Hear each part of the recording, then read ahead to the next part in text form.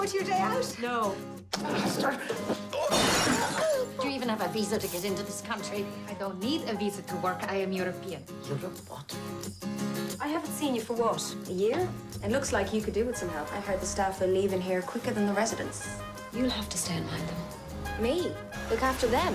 Well, bloody well get you sacked. I could be arrested for this. It's a tiny bit of grass, and it's for Alice. Staff attacking residents.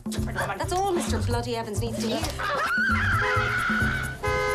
As you're here, might as well get me a martini. Olive tea, a little milk, no sugar. Get it yourself.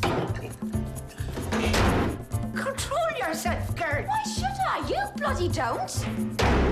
You know, if you want to mess up your own life, that's fine. Just don't try and drag me down with you. Yeah, you don't need my help for that. You've checked out of life and you've checked into here. All of you.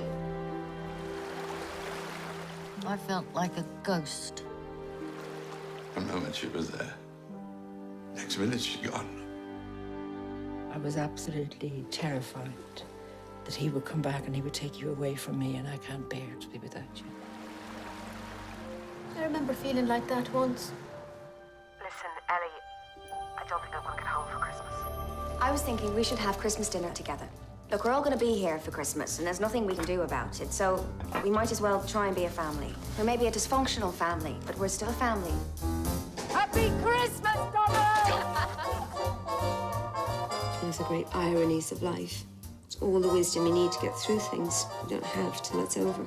You look quite beautiful, my dear.